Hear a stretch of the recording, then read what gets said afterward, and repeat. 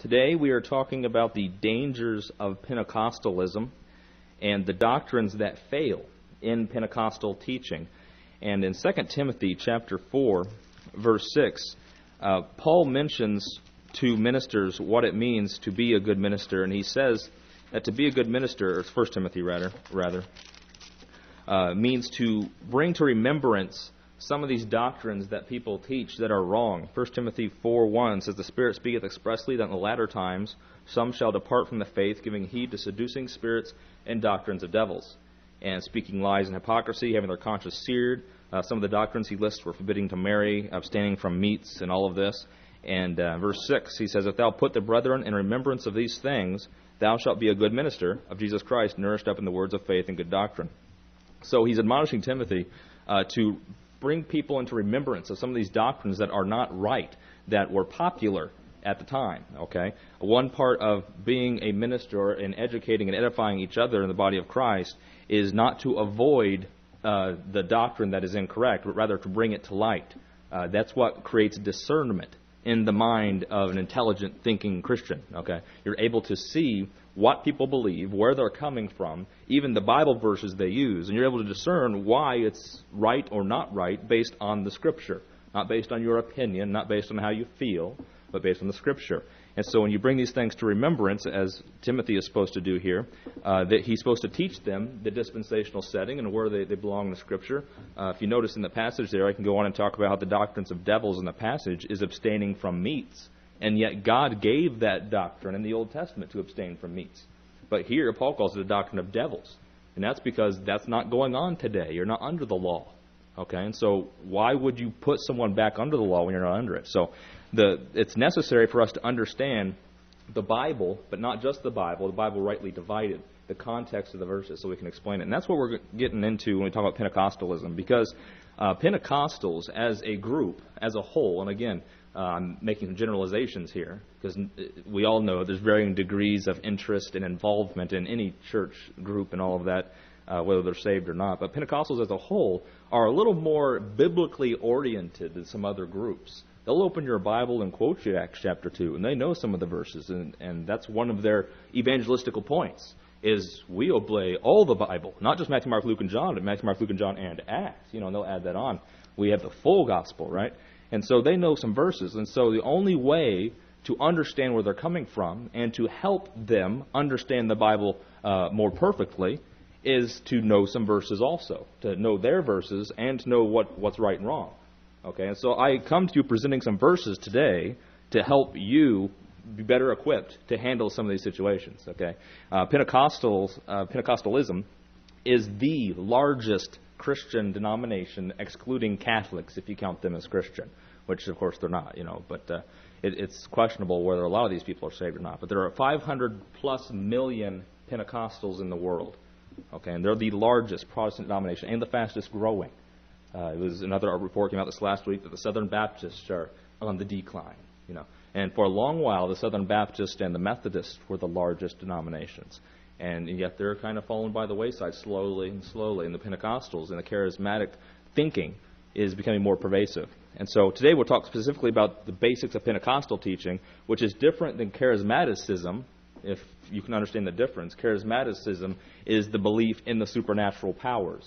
And that thinking not only exists in Pentecostalism, but also in other denominations, like some Baptists and Methodists and Catholics. They'll also adhere to the supernatural powers for today, and that's a charismatic belief. So you can see where Pentecostals and the 500 million who claim to be Pentecostals, that's not just excluded to them with supernatural powers. There's a lot more than 500 million that claim the supernatural powers. But Pentecostals are typically the ones that are labeled with, they're the ones that are all about these supernatural powers and the ones that make that their definitive doctrine. Pentecostals become the piñata of Christianity. Okay, everybody hits on them. That's how it works. You get people who are not Pentecostal, and they hit on the Pentecostals. I mean, look at the televangelists on TV. They're all Pentecostal. Okay, and how easy is it for people to mock and to shame them? Asking for money for just silly things and selling prayer cloths and this sort of thing. And some of the things that they do are just outrageous. Besides that, the non-Christians see right through this also. And so even Muslims and other religions, when they think of Christianity, because of the pervasiveness of Pentecostalism, they think of Pentecostal teachers. So they think of all of the healing and the miracles and the faith healers and the charismaticism that goes along with it, and they make that Christianity. And so if you understand logic and how that works, they set up that as Christianity, knock it down, and then say, see, all Christianity is bogus.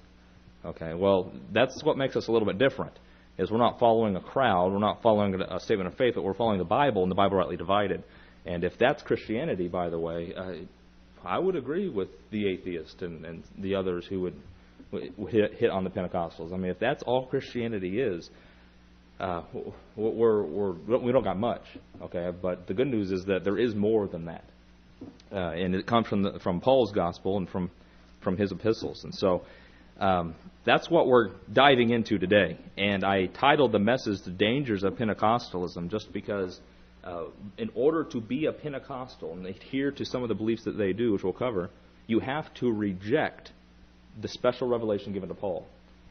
You cannot think that a special message was given to Paul and be a Pentecostal. They've defined themselves on Acts chapter 2, the day of Pentecost. Okay? And of course, we understand the special revelation was given to Paul later in Acts chapter 9. Okay? And so if that's where you draw a line, Pentecost isn't in that section there. See, so that's their problem when they come to the table. And so it's going to be hard for them when you talk to them about Paul's gospel, because you're attacking the root of their belief system.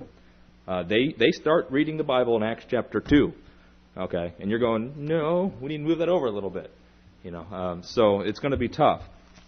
So at the beginning here, I want to define what Pentecostalism is, and just in case we don't know, I want to get on the table. And I'm not wanting to speak much today about all of the behaviors that are surrounded by Pentecostalism, but the doctrines themselves, okay, so that we're equipped with the Bible verses. Next week we'll deal more with some of the behaviors and the experiences and that sort of thing that they claim to have. And so what I want to start out with is drawing a little chart here about where they begin. Now, modern Christianity, unfortunately, decides what church to go to, not based on the Bible, which is a sad thing, okay? They decide what church to go to or what group to study with based on the people in the church, okay, the power that the church claims to have, and the praise band, okay, and that's basically how they do it. If they like the people, they'll go.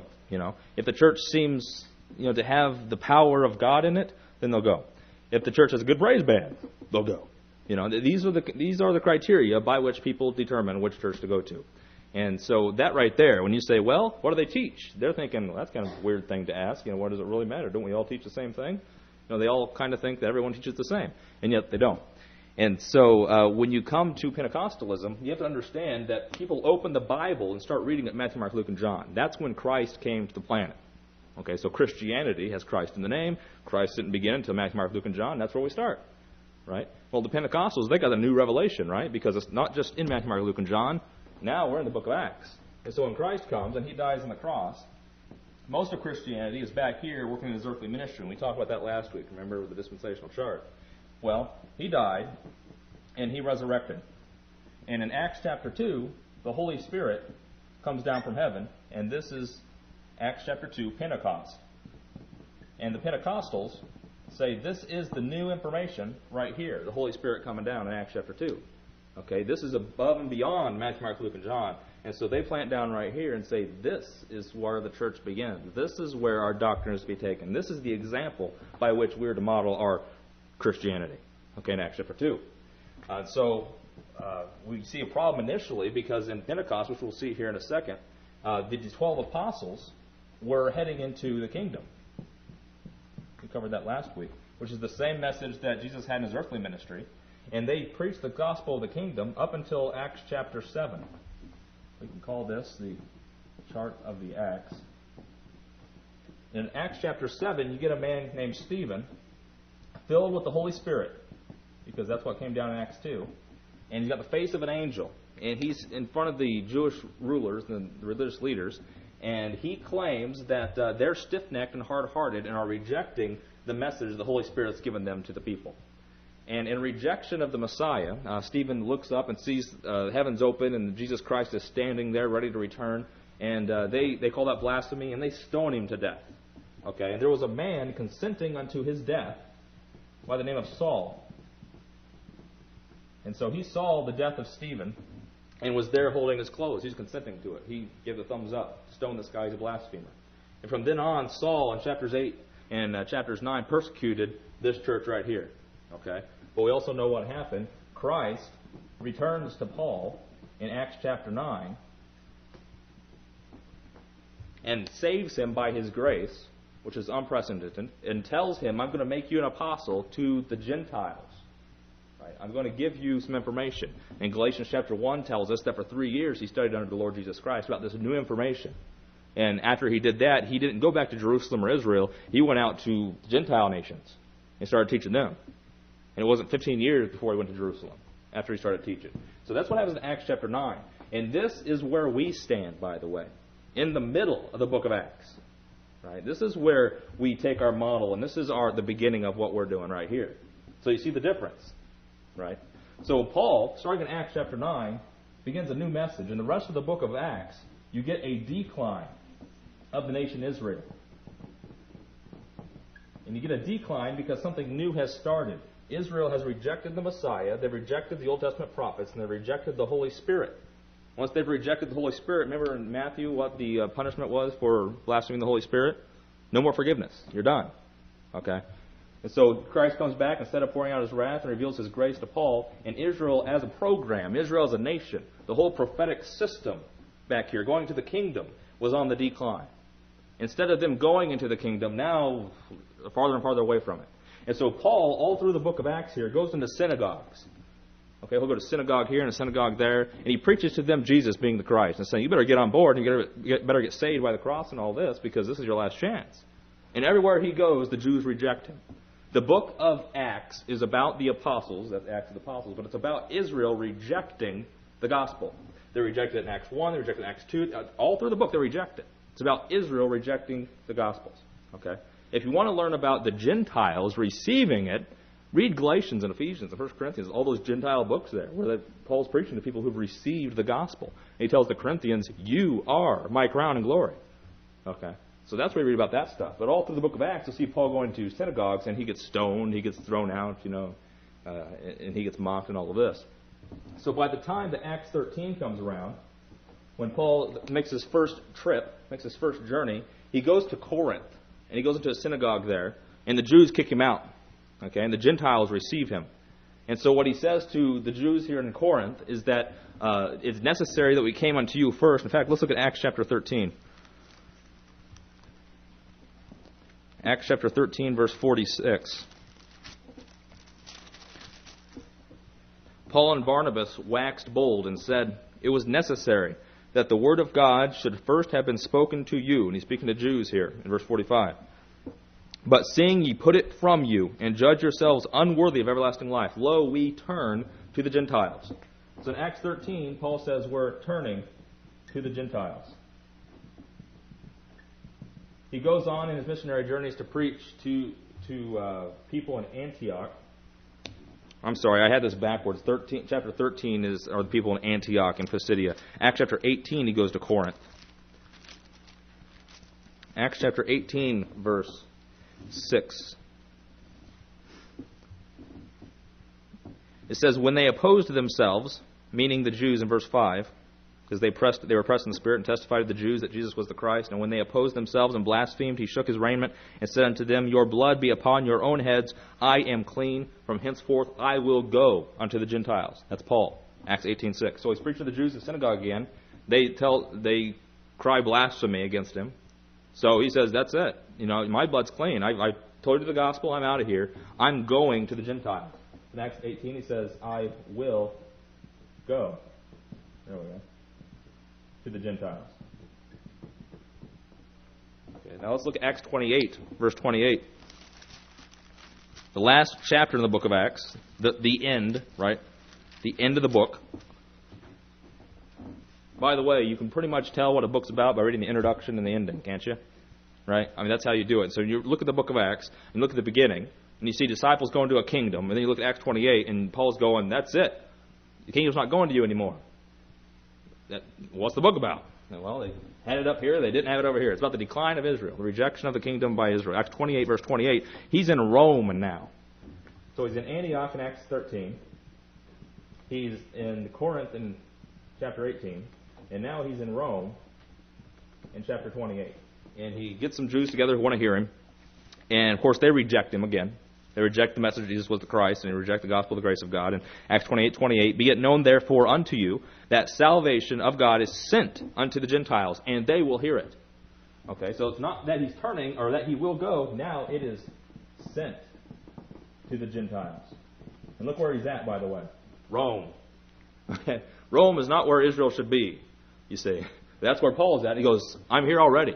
I'm amongst the Gentiles. You know, you're done. You've rejected it. Okay, so that's the end of the book. End of story. Israel's decline is complete. Okay? No more does Paul go to synagogues and teach his kinsmen in the flesh, though he has a heart for them in Romans 9. Okay, so this is the story of the book of Acts. Right? Now, most people teach the book of Acts as if, and like Pentecostals do, that the church begins. The Acts is the story of the beginning of the church. Right? And so this is how we ought to behave. And so they say Acts 1 and 2 is the beginning of the church. That's our example. And from there, the gospel just increases, right? But didn't we just see a different picture here? That everywhere in the book of Acts, Israel rejected the gospel. Okay. And they point to Paul, by the way, as their prominent missionary of why the gospel increased. Well, yeah, the gospel increased with Paul among the Gentiles, right? But the Jews kept rejecting. We just saw 3 places there that progression of events. Okay. But Pentecostals, along with the majority of Christianity, think that the book of Acts is about the rise of the church, when it's about the fall of Israel. And so they begin their doctrine, their thinking, with Acts chapter 2, the teaching at Pentecost, and say that's where the church began. Okay? And that's foundational to understand Pentecostalism. Right? Because that's where our belief systems differ. We call ourselves mid-Acts. We call ourselves mid-Acts because we take our example from Paul when the church, the body of Christ, started today, which happened to be in the middle of the book of Acts chronologically. We make that statement not just because that's what we like to be called, but because there's an issue out there that we need to be aware of, that people start their church in Acts chapter 2.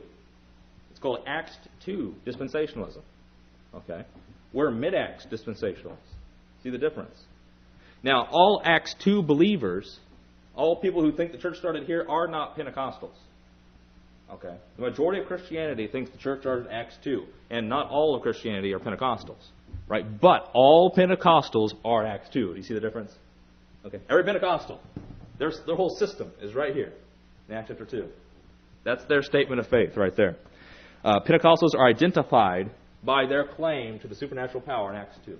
I jokingly said before, if we take the supernatural powers away from Pentecostals, they're no different than the Methodists and the Wesleyans. And I have historical reason to say that, by the way. The Pentecostal teaching in that group of people came from the Methodists and the Wesleyans.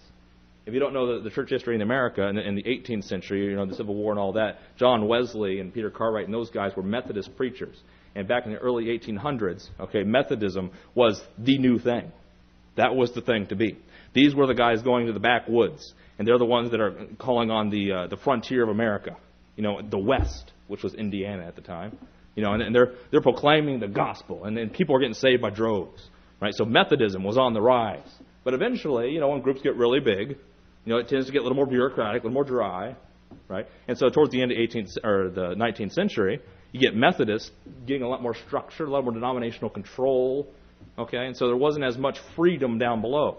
And so there was a rabble of Methodists who said, we don't like this. What happened in the good old days of John Wesley, right? So what happens to them? They break off of the Methodists and form the Wesleyans, okay? And early in the life of the Wesleyans, they were the ones hooping and hollering saying, we're John Wesley, we got the Spirit. We're the Wesleyans. And so they were really big at the end of the 19th century, or coming into the 20th century with the Nazarenes. Okay? Well, eventually, in the early 20th century, there were people who broke off the Wesleyans and took John Wesley's doctrine of second blessing, sanctification, and baptism by the Spirit, okay, and decided to bring back all the supernatural powers in Acts 2, and they claimed to be Pentecostals. That's how it all began, you see. So historically, that's where they placed themselves. But doctrinally speaking, okay, we're not ones to worship history. Doctrinally speaking, they put themselves right here in Acts 2. We follow? We're on the same page? That's where they're coming from. And so what they teach is going back to Pentecost. Now, what we're going to try to point out today is that when you go back to Pentecost, nothing new is there. Okay? Majority of people think the church begins here at Pentecost, but what's new at Pentecost? On your outline, nothing. There's nothing new here.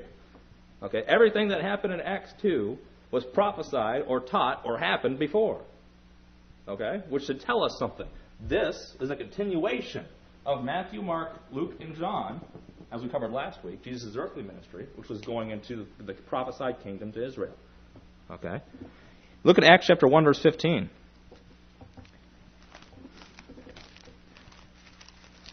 Acts chapter 1, verse 15. Here is the beginning of the book of Acts. Okay, this is post-resurrection. This is where Jesus is teaching them about the kingdom of God. Up in verse 3, it says for 40 days he's been speaking to them pertaining to the kingdom of God. And that's 40 days after his resurrection. So even after Jesus resurrects, he's not telling them the meaning of the cross. He's telling them that I had to do this. Look at the prophets. Now let's go into the kingdom. Okay? The disciples even ask him, will you at this time, in verse 6, restore again the kingdom to Israel? Okay? They ask him, well, are you going to restore the kingdom now? Because that's what the prophet said would happen. And Jesus doesn't deny them. He doesn't say, no, you missed the point. He says, it's not for you to know the time. Okay? You just settle down, children. It's not for you to know. Okay? It's in God's mind when it's going to happen. But he says you're going to receive some power in verse 8. Now, down in verse 15, which is where I wanted to go, here we see a definition of this group that starts the book of Acts.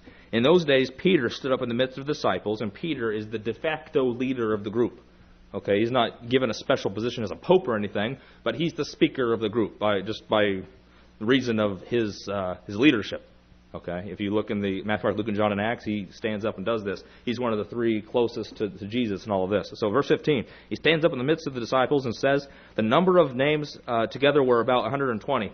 Men and brethren, this must needs have been fulfilled, which the Holy Ghost by concerning David had spake, and he's going to present to them the choosing of the 12th man. Remember, at this point, there's only 11 of them because the 12th guy, Judas, killed himself. He's the one that betrayed the Lord, right? So there were 12 initially. One guy dropped off. And so here he's saying we need to choose a 12th man. Because, by the way, it's necessary, as he just said, it must needs be fulfilled. As the prophet said, we need 12. Okay? Which should tell you right there that it's prophetically significant. Okay? What does 12 mean in the Bible? Well, you have 12 tribes of Israel, right? How many tribes of the Gentiles do you got? Not 12. Lots of them. Okay, there are no tribes. There's just nations out there. The rest of them. The Gentiles, the word means nations. So God made a separation back here in time past between Israel and the other nations, or Gentiles. There was a separation here, and that separation was the law.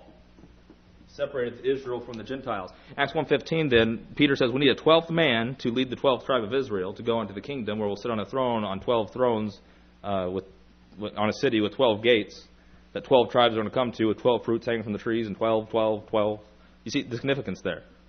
Okay, but watch Perry Stone, Pentecostal today, teaching on television. He likes to go back to prophecy and speak about a lot of these significance of the numbers and all of this, right?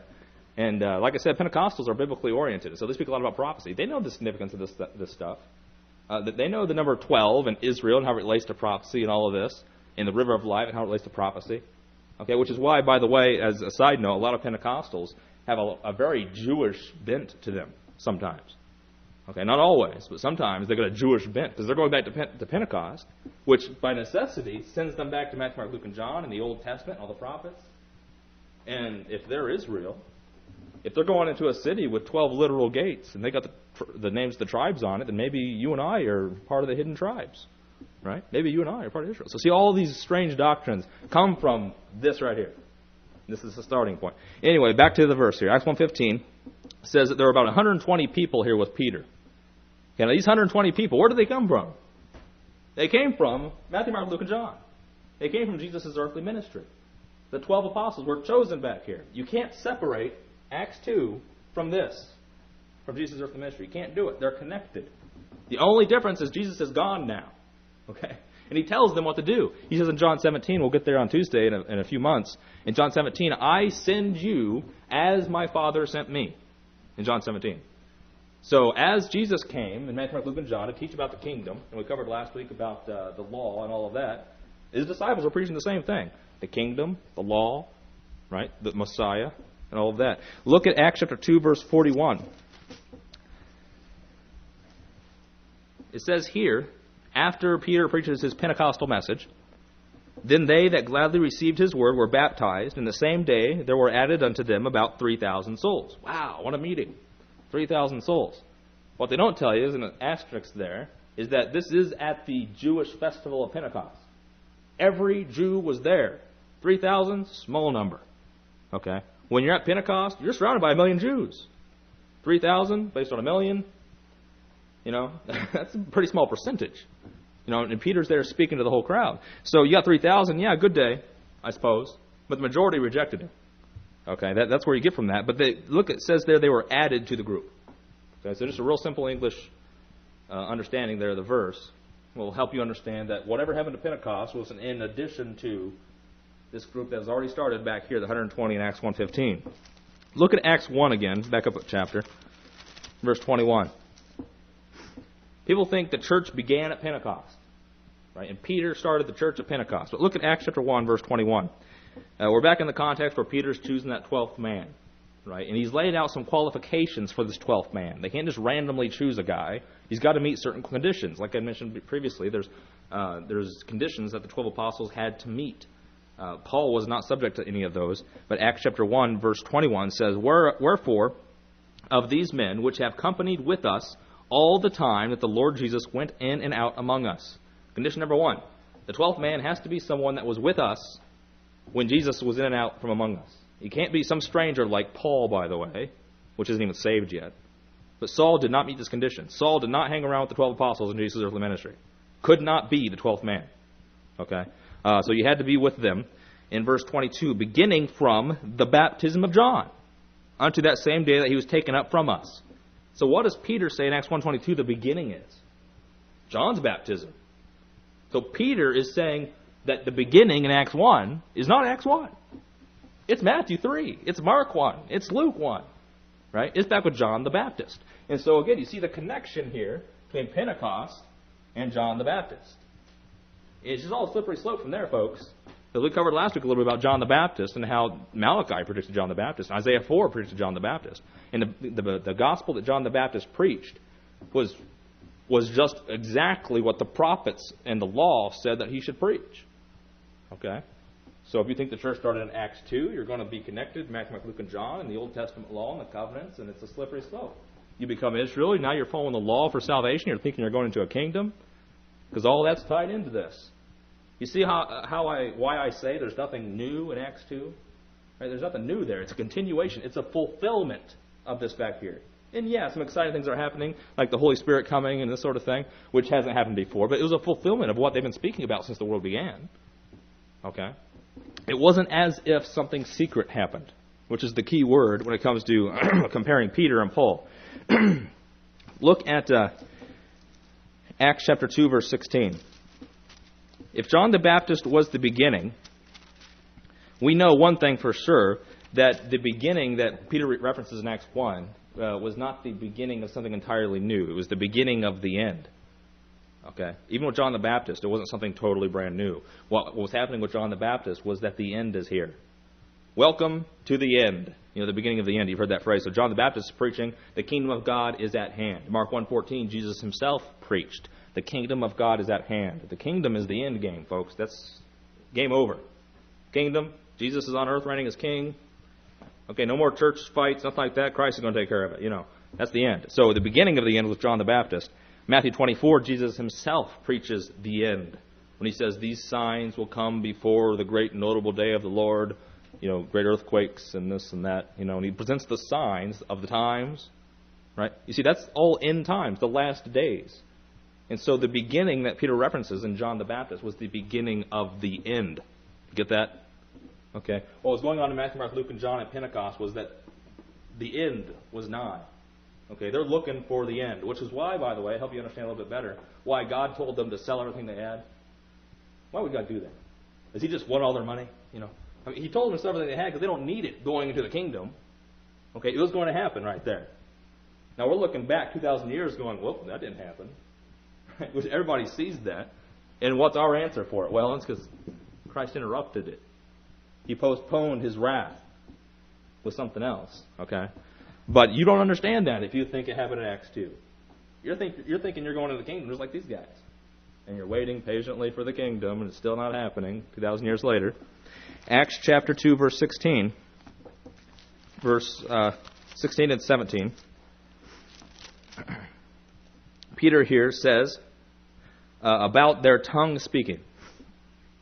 This is where the Holy Ghost has been poured out upon them by the Lord Jesus, the baptism with the Holy Ghost that Matthew 3 spoke about, and that Jeremiah 31 and Ezekiel 36 spoke about.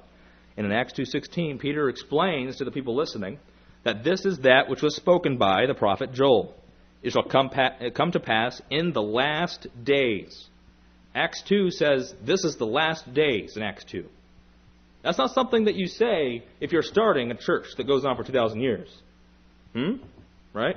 If this is the beginning of a church that goes on for 2,000 years, you're not going, this is the beginning of something new. Right? No. He says this is the last days. Game over. Prophets are being fulfilled. You better get on board or face God's wrath. That's what he's preaching. And he even adds to that, the Messiah came, you killed him, bad news for you, you better repent. Right? See, so they're already behind. Acts 2:16 and 17, he makes the point that he's preaching about, and what's happening here is what Joel spoke about. And it's the last days. It says in Joel chapter 2:28, which he quotes in Acts 2:16, in the last days I will pour out my Spirit upon all flesh, and your sons and daughters shall prophesy, your young men shall see visions and dreams and all of this. Down in verse 19, there's going to be wonders in the heavens. Moon turns to blood, the sun turns dark. That's Joel 2:28. You can go back and read it in the prophets. Jesus said the same thing in Matthew 24. Okay, again, nothing new is happening here, you see. He's just preaching what prophecy taught. He's preaching what Jesus taught. Same message. Now they've got power from the Holy Ghost to preach it. You see how that works? This, by the way, this Holy Ghost empowerment is something that never happened before, though it was foretold. Okay, when you get to the end, things like that are going to happen. You know, some things that never happened before because it's the end. The Holy Ghost comes, and the Holy Ghost even was not some brand new thing. It's not as if the Holy Ghost is here, now we're starting a church for 2,000 years. The Holy Ghost was a sign of the end times, as he points out in Joel 2:28. The Holy Ghost came as a result of Ezekiel 36:27. For back in Ezekiel 36, God had prophesied to Israel hundreds of years earlier that he would give them a New Testament because the old one wasn't working well for them. You know, because they kept disobeying it and were cursed constantly. In Ezekiel 36, he says, I'll give you a new covenant, and I'll pour out my Spirit upon all flesh. Let me turn there so I don't misquote it. Ezekiel 36, verse 27. I will put my Spirit within you, and cause you to walk in my statutes, and you shall keep my judgments and do them. You see, so that's Acts chapter 2 right there. The new covenant, the way that it's different from the old one, and we've studied this over and over again. The old covenant was the law just given to people, and they failed to do it, right? They failed to live up to God's righteousness, as we continue to do today. The new covenant says that you're going to follow the law, and I'm going to help you do it by giving you my Spirit and causing you to do it. Okay, so if they're empowered by the Spirit, and the Spirit causes them to obey the law, and they have a new heart and all of this, it's not going to be that difficult for them to do. They can actually do it with God's help, you see. Now, the problem with that is when people say that the church began at Pentecost in Acts 2, and they claim to be filled with the Spirit, right? They're claiming that the Spirit is causing them to walk in my statutes, Ezekiel 36:27. Don't see that very much, okay? Pentecostal people, as much as they claim, are very similar to other people in the way they behave, okay? Which is pretty much, you know, like normal humans. It's hard in your flesh to battle your flesh, and you make mistakes sometimes, and you sin. Right? And of course, as Christians, we understand we shouldn't sin. You know, and we're treated by God by His grace in Romans 6 and all of this. But 1 John 3 says these people here could not sin. The Spirit's causing them to obey. Right? Which is how they're going to get into the kingdom, by the way. Seek the kingdom and His righteousness. That's Ezekiel 36. Luke 24:49, Jesus tells His disciples to wait in Jerusalem until you're imbued with power from on high. Luke 24:49. So again, the serious Bible student would ask, why did he say Jerusalem? And what is this power he's talking about? Well, Ezekiel 36 is the power he's talking about. And Jerusalem because it was given to Israel. The new covenant's given to Israel. It's not given to the Gentiles. Luke 24:49. Behold, I send the promise of my Father upon you, but tarry ye in the city of Jerusalem until you be endued with power from on high. That's what they did. Okay? Now imagine, just for a second here, again, we're trying to talk about Pentecostalism today, but imagine that you are not a Pentecostal, and imagine that you do not understand Paul's special revelation. I know this is going to be hard for you, but once you were like this, right? and you're trying to follow Matthew, Mark, Luke, and John, trying to follow Christ's example, and here comes a Pentecostal up to you, and he shows you Luke 24:49. Wait in Jerusalem until you're endued with power from on high, the promise of the Father. And then he shows you John 14:26, where Jesus himself says, I'll send you the Comforter, and he'll give you all knowledge. In John 15:26, he'll help you remember all things. And in 1 John chapter 2, where it says you'll have an anointing, and you won't have any man need to teach you. Okay? These are verses in your New Testament. What do you do with yourself? Big question mark, that's what you do with yourself. You don't know what to do. Okay? Which is why the church at large, because they don't understand Paul's special revelation, they don't know how to study their Bible, number one, but they don't understand right division, number two. They don't know what to do with Pentecostals. They have no answer to them, you see. The Pentecostals have verses to back up what they're doing. And the majority of Christianity says, those verses don't count today. That's a bad answer. Okay? Now, that's not what we're coming to the table with today. We're coming to the table with God started something new in Acts 9. Which means if you're in Acts 2, that's old news. You need to get up to speed. You don't hear that much. Normally it's the Pentecostals saying, we got a new revelation, a fresh revelation. And the normal church is going, no, we don't need the new revelation. We need the new revelation. Look at Paul. Okay, Pentecostals don't know that one. What happened? They missed out this fresh revelation of the Lord? You see? So there's something they missed, and that's what gives you a different advantage than the other Christians out there when talking about Pentecostals. And again, we don't do this with an argumentative spirit, right? I'm teaching you because we understand this already, and we need to understand the distinction clearly. But these people are trapped in this system because they don't it's a lack of knowledge is all it is. They don't understand. Okay, it's just information. If we give them the information, they can study for themselves, and they can free themselves from the system right here that puts them back under the law. Okay. So again, where are we at here? We're looking at in Acts. Pentecostalism is tied by definition to Acts chapter 2, okay, which means their belief system is that the church started in Acts 2, and they claim that this is the new, beginning of something new. Now, we've just covered 5 or 6 different verses here that proves that that's not new, okay, that was what was prophesied previously. That was a fulfillment of old things. And that's just a continuation of Matthew, Mark, Luke, and John. And how easy is it for us to show from Matthew, Mark, Luke, and John that the disciples didn't even know what the cross meant? There's a whole list of them on the website now. Okay, see, that's a slippery slope into a place of ignorance if you think that Acts chapter 2 is where the church began. But let's look at some doctrines here, apart from just saying, well, that's a false doctrine there. The church didn't start there. Let's look at some other things that are more detrimental, more dangerous to someone's soul, like salvation, for example. Okay, keeping salvation according to the Pentecostal. Now, I've got a copy here of the Statement of Faith from the Church of God in Christ. The Church of God in Christ is the largest Pentecostal denomination in America. Okay, with over 5 million people in this denomination.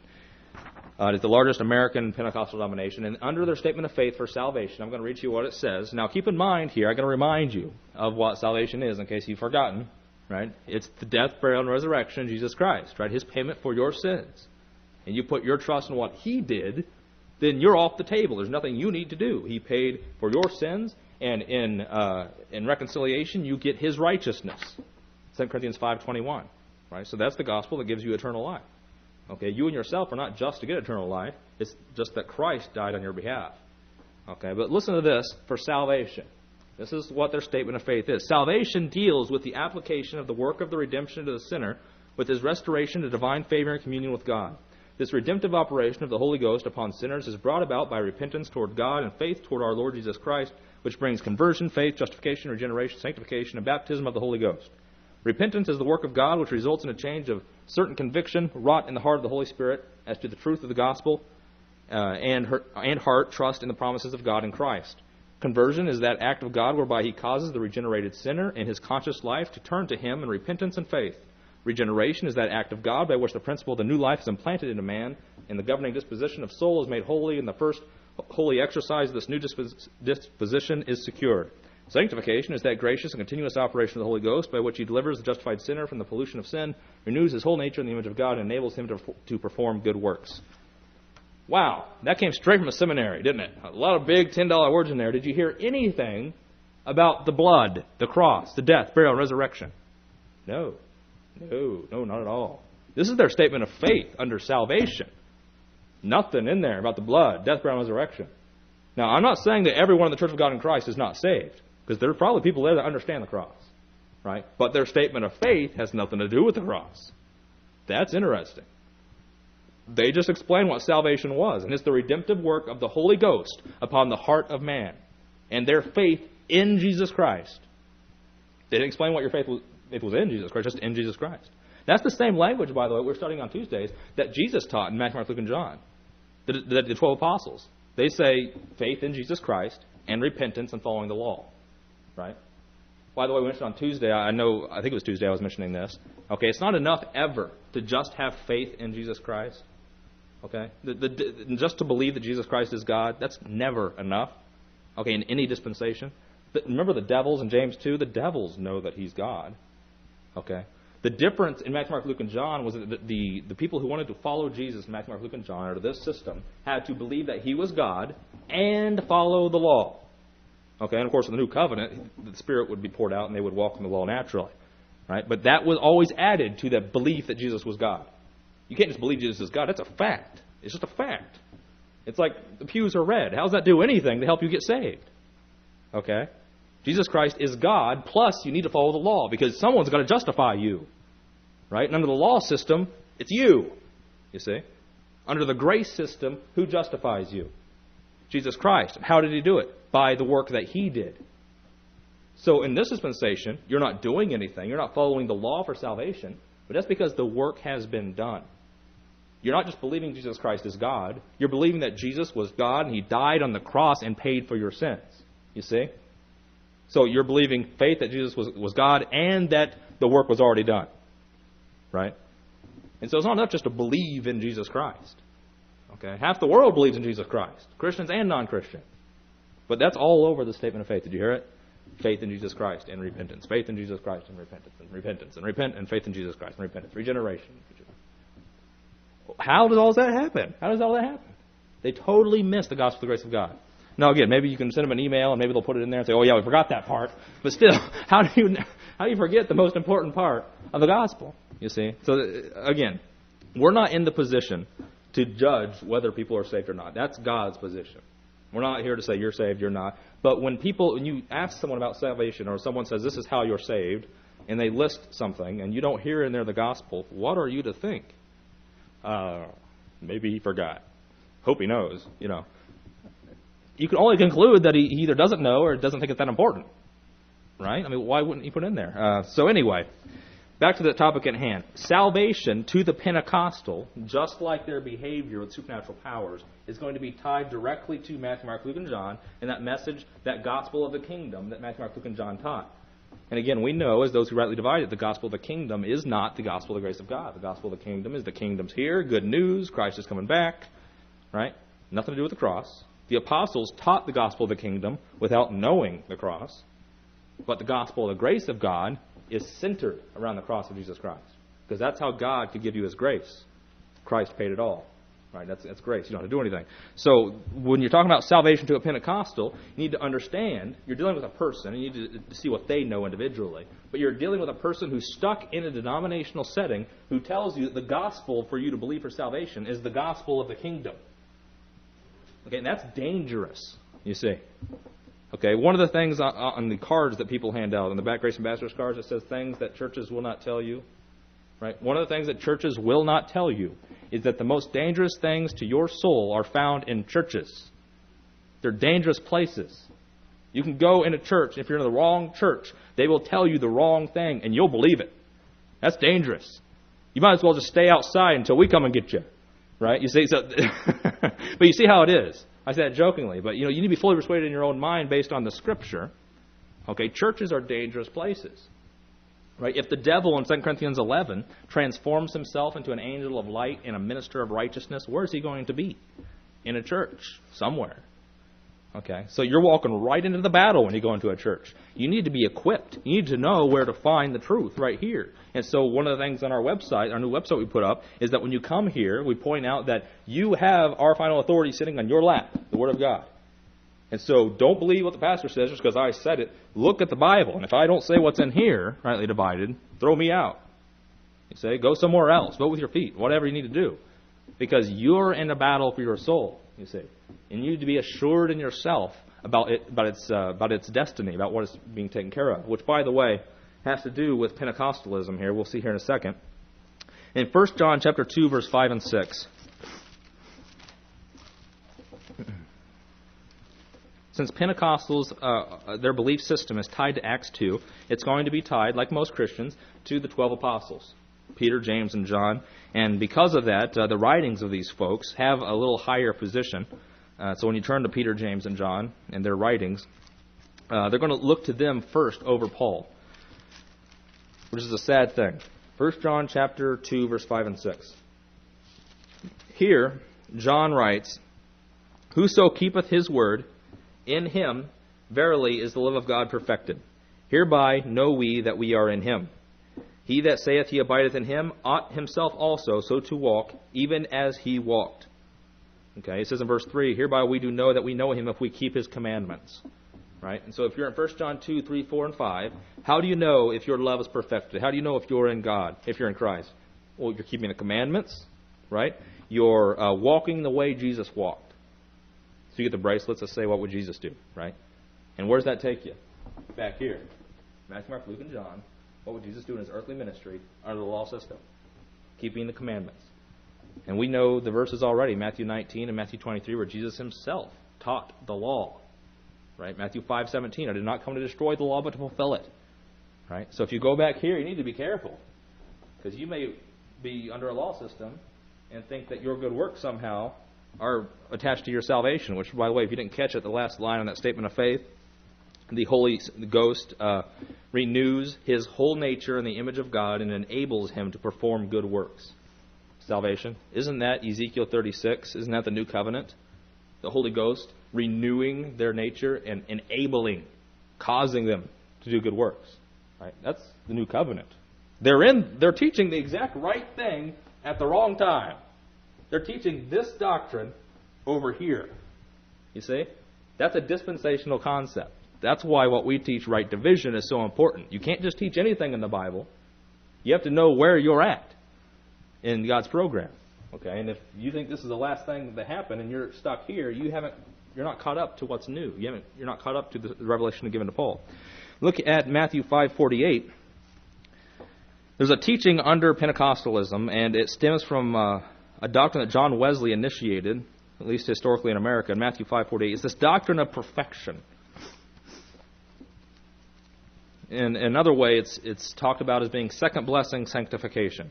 And you're saved once by trust in the gospel, whatever that is, right? And then the second blessing is when you've been given the Holy Ghost, you're renewed in your nature, and you're enabled to walk in the law. This enablement, according to 1 John 2, keeps you walking in the commandments. And Matthew 5:48 doesn't become too hard for you then. Matthew 5:48, Jesus instructs his disciples to be ye therefore perfect, even as your Father which is in heaven is perfect. Okay? That's a tough saying, unless you believe that the Holy Ghost is going to enable you to walk in the law. Right? Look at 1 John 3. By the way, it's important to believe that the Holy Ghost is going to do this, because in 1 John chapter 3, verse 8 and 10, it says, "He that committeth sin is of the devil, for the devil sinneth from the beginning. For this purpose the Son of God was manifested, that he might destroy the works of the devil. Whosoever is born of God doth not commit sin, for his seed remaineth in him, and he cannot sin, because he is born of God." 1 John 3:9. See that? Verse 10 says, "The children of God are manifest, the children of the devil. Whosoever doeth not righteousness is not of God, neither he that loveth not his brother." Your righteousness and your love of God is tied directly to your behavior in 1 John chapter 3. You see? Same way it was in Matthew chapter 5. By the way, the teaching from John Wesley about second blessing sanctification started from 1 John chapter 3, verse 9, where John Wesley taught that in the unsaved person, there's the seed of sin. Okay, and of course it's like a metaphor and all this, right? And so in the unsaved person, there's sin. When you get saved, John Wesley taught that seed dies and it's replaced with the godly seed. And that godly seed cannot sin, according to 1 John 3:9. And if you do, you may lose it. Right? You've rejected the seed. Right? Which is the same teaching in Hebrews 6. Hebrews 6 says that if you've tasted the heavenly gift and fallen away, you've lost it. Okay, so that's where that came from. The Pentecostals picked up on that, by the way, and that's incorporated into their belief about salvation and how the believer is regenerated and enabled to walk righteously. Right? And of course, they say this not in a way as we do under grace, where the Holy Spirit is that conviction within us, but they teach it as if they're walking without sin. Okay, Pentecostals have told me before that, yeah, I can go days without sinning. Right? And then when they do eventually, you're asking, well, what do they do when they sin? Well, they confess their sins. 1 John 1:9. And then God is just to forgive them of their sins. Right? We already covered before 1 John 1:9 in confession. We covered that last week, right, with the emailed question. Why would you confess your sins if Christ has already paid for them all? Right? But they don't understand that in their belief system. They don't grasp that. It's all about their works and their behavior. So they've got to confess. And so they teach this doctrine, some of them, sinless perfection. Not everyone believes in the sinless perfection, but they do understand the Holy Ghost enablement of the new covenant. Right? And of course, that's tied to James chapter 2, and so they wholeheartedly approach James 2 and say, there's no problem with this, faith plus works. James 2, justified not by faith only, but by works. Yeah, that's what Jesus taught. So Pentecostals, their eyes are open a little bit because they see that James 2 is exactly what Jesus taught, faith plus the law, faith plus commandment keeping. Then there are other Christians who are in denial, right? The non-Pentecostals who don't really divide. They're in denial, saying, well, James 2 doesn't teach the law for salvation. That can't be. Because they're confused by Paul. Right? Paul says, you're not under the law. So they're in a tizzy there. And of course, the Pentecostals, you need to understand, when you attach faith works, when you attach the law to a faith, when you attach something to nothing, it equals something. Right? If you believe that you don't have to do anything for salvation, but you need to do this, the end result is you've got to do something for salvation. Right?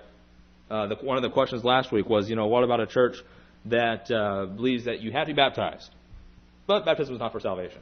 Well, okay, so you don't believe anything is needed by you for salvation, but you have to be baptized. What does that mean? You have to be baptized for salvation. You can't get around that. Okay? You're teaching a works-based salvation, which is what most Christianity does. I bring that up just because people will quote to you Ephesians 2:8-9. Yeah, we believe Ephesians 2:8-9. It's not by works that you're saved. It's by grace only. But we also believe Matthew 3. You need to be baptized to be saved. And you have to repent, according to Acts chapter 2. Right? You have to follow the commandments, according to 1 John 3. You just added a bunch of stuff to the gospel, which corrupted it. You see? That corrupted the gospel. If you believe everything that came out of your mouth, I don't know if you're saved or not. The gospel is no works. Nothing. Can't add nothing else. Okay? Because you're trusting Christ's work, you say. Anything else discredits what Christ did. Paul says in Galatians chapter 2, it's like you're rejecting the cross of Christ. Okay? In Galatians chapter 2. If you add anything to the gospel of the grace of God. So this is where Pentecostals are at. They're in a situation where they've got to add all these things, according to the verses that they're reading, to salvation. And so by necessity, they have to reject Paul's writings. Look at Luke chapter 21. Matthew, Mark, Luke 21. Because they're under a system in Acts chapter 2 where Peter preaches they're going into the kingdom. And of course that's tied to Matthew, Mark, Luke, and John where Jesus says the end is here. This is the last days. We're going to the kingdom. Okay, Pentecostals are constantly looking for the last days fulfillment, the last days revelation.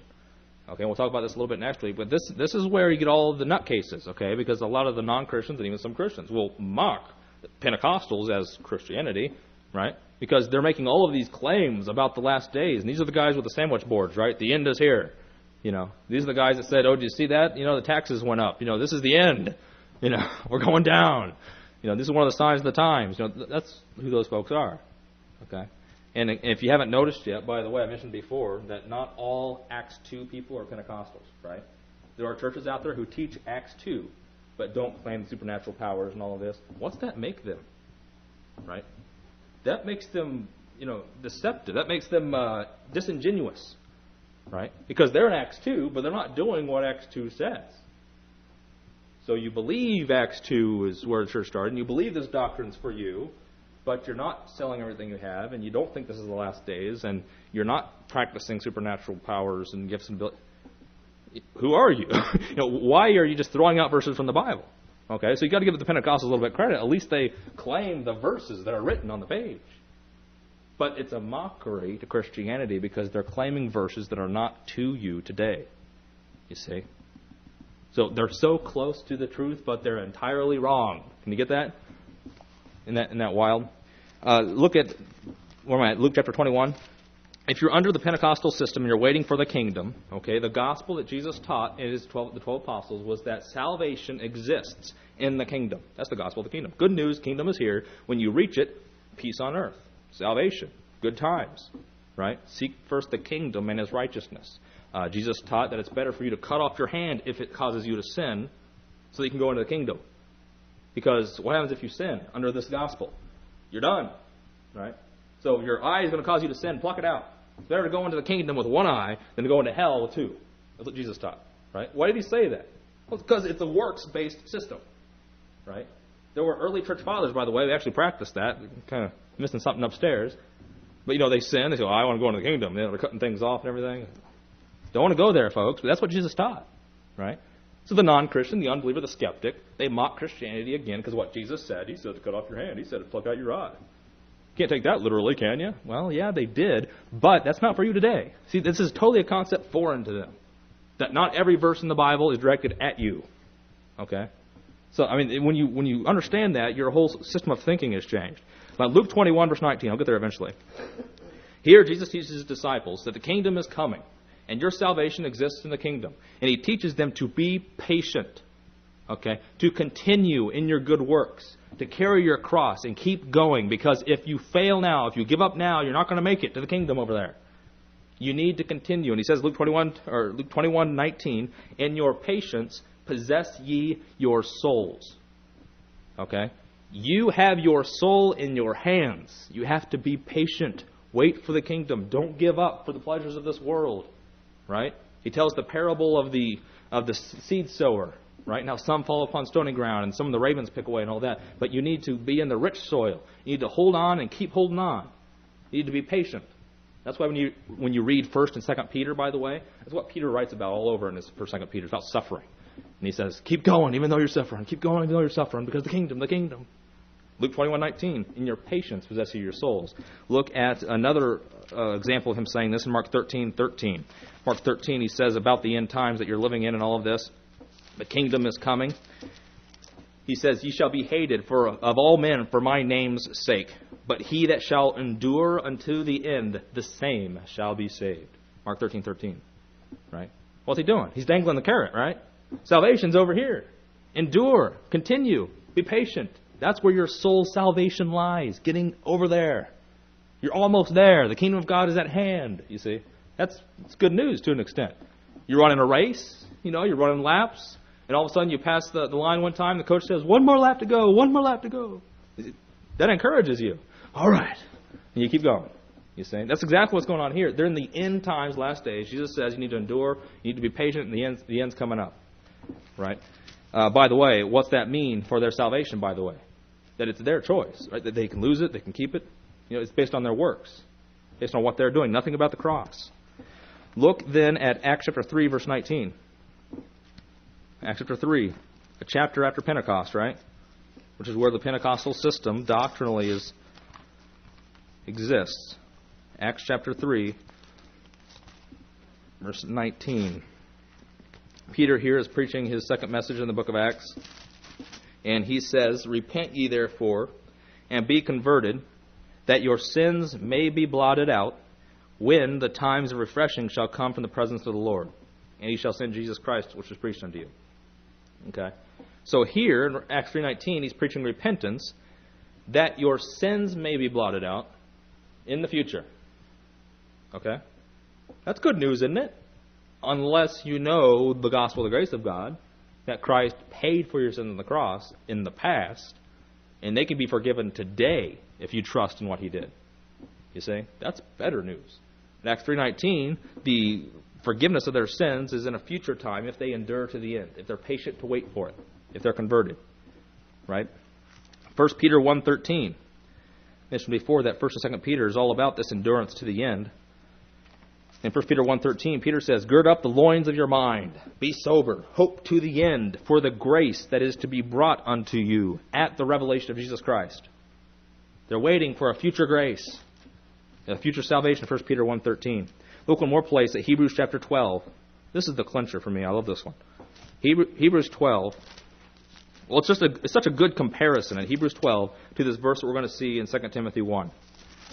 Hebrews chapter 12, verse 14. The writer of Hebrews talks to the Hebrews, which Hebrews is about going to the kingdom and following the Messiah and what the Messiah did for Israel and all this. Verse 14 says, "Follow peace with all men and holiness, without which no man shall see the Lord." Hebrews 12:14 is a key verse in the holiness Pentecostal system. See this? What it says right here? Without holiness, no man shall see the Lord. What do you got to do then? You got to live pretty holy. You see? Be ye perfect, as the Lord is perfect. Hebrews 12:14. Looking diligently, verse 15, lest any man fail of the grace of God. What is he talking about? Lest any man fail of the grace of God? I thought God's grace was what Christ did. How can you fail? Right? You can't. The grace of God he's speaking about is the grace that God gave under the new covenant. You see, God didn't have to give them a new covenant. He could have kept them under the old covenant, sent them all to hell. Right? But he gave a new covenant. And so look, I'm sending my son. He's going to die for the sins of the old one. Hebrews 9:15. He's going to give you a new one. This new one's going to give you the Holy Ghost, and it's going to cause you to walk in the law. It's hope for a kingdom, right? Remember the grace in 1 Peter 1:13 that Peter wrote about? It's future grace, right? It's grace coming to them when they reach the kingdom. That's when they get their forgiveness. So Hebrews 12, they're pressing on. They're looking diligently. They're walking holy, lest any man fail of the grace. See, there's a grace over there. There's salvation over there. But they can stumble and lose it all. You see, so Hebrews 12:15, that there's a grace that fails. Lest any root of bitterness springing up trouble you, and thereby many be defiled. Lest there be any fornicator, profane person as Esau, who for one morsel of meat sold his birthright. Do you see the connection? Jacob and Esau. Remember the story? Jacob made the meat, and Esau sold his inheritance to Jacob. Okay? Could Esau get it back? No, he couldn't. He sold it. Right? These people here, they're looking for the Lord and the kingdom. Okay? They fail of grace. Can they get that back? No, they can't. Okay? Just like Esau. Don't sell everything you got just because you want some temporary pleasure. Right? That's not a message, by the way, that reconciles very easily with Paul's gospel. Not that we can sin however we want in Paul's gospel. No. But that you're already saved. Hebrews 12 is talking about people looking for the grace and looking for the Lord. And they're not going to see the Lord unless they're holy. Right? Well, grace says under Paul's gospel that since Christ did it all, you trust what he did, you're saved. Right? That grace doesn't fail. Look at 2 Timothy chapter 1. Compare Hebrews 12, verse 15, when it says, lest any man fail of the grace of God, to 2 Timothy chapter 1, verse 11. Here, Paul says that he is appointed a preacher and an apostle and a teacher of the Gentiles. For the which cause I also suffer these things. Nevertheless, I am not ashamed, for I know whom I have believed, and am persuaded that he is able to keep that which I have committed unto him against that day. Okay, so Paul's also waiting for a future day. But who's keeping his soul's salvation? God. Christ. He did it all. All Paul's doing is trusting that Christ is going to do what he said he did. Right? Christ told Paul that I paid for your sins. Romans 4 tells us that if we just believe that, we just trust it, okay, then God is able to do that which he promised. And for 2 Timothy 1, 11 and 12, you get the song, right? He's able to keep that which I have committed unto him against that day. What's he committed unto him? My soul, my salvation. I got nothing to offer. That's what Paul's saying. I've committed it all to Christ. Right? Hebrews 12, verse 15, who's keeping the soul? The person, lest any man fail of the grace. Right? Keep going unless you fail. You got to keep pressing on. So Hebrews 12, 28 speaks about people waiting for the grace and their endurance and their good works and behavior. For 2 Timothy 1, 11 and 12 addresses the fact that Paul is not bringing anything to the table. God's keeping it for me. And he's more trustworthy than me and my flesh. You see. So there's an assurance there of salvation. Look one more place in Romans 5, 1 and 2. Paul says there that the grace that we have is not a grace that we're waiting for in the future. It's not a grace that can fail. We stand in the grace of God, Romans 5, 1 and 2, by faith. Therefore, being justified by faith, we have peace with God through our Lord Jesus Christ, by whom also we have access by faith into this grace, wherein we stand and rejoice in the hope of the glory of God. So they're standing in it. You see, you can't move from this. God put you there. You didn't attain it. You're not climbing to this position. You're there. You're there by what Christ did, and God put you there by faith. Okay, that's a little different than Hebrews 12 and the grace that you can lose. Look one more place here in Acts chapter 3:21. I'm going to wrap it up. I think we're going to cover the supernatural powers in the future. We're going to get to that again anyway, so we'll just postpone that. Acts chapter 3.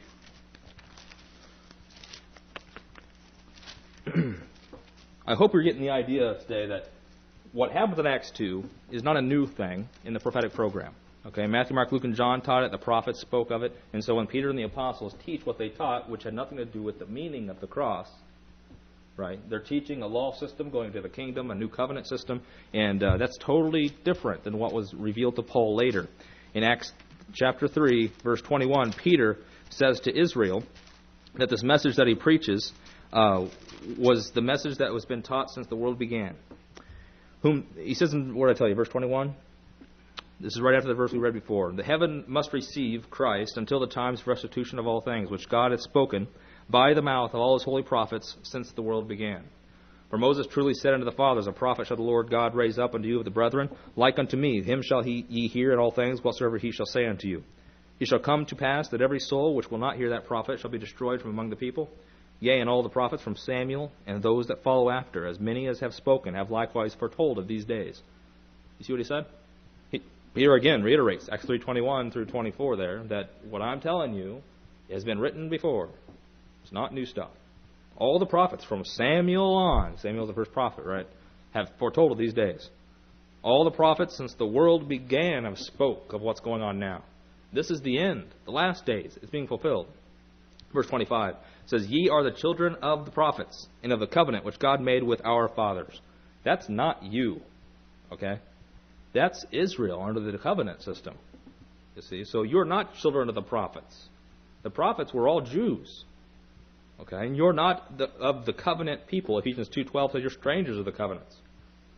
Saying unto Abraham, In thy seed shall all the kindreds of the earth be blessed. Whose seed? Abraham's seed. Israel. Abraham, Isaac, Jacob, 12 tribes of Israel and all that.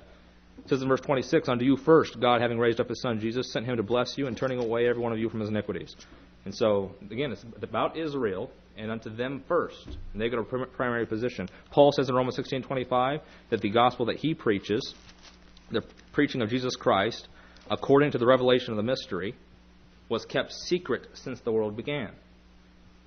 Yeah, that's a pretty strong distinction that what Paul preaches is not what Peter taught in Acts chapter 3.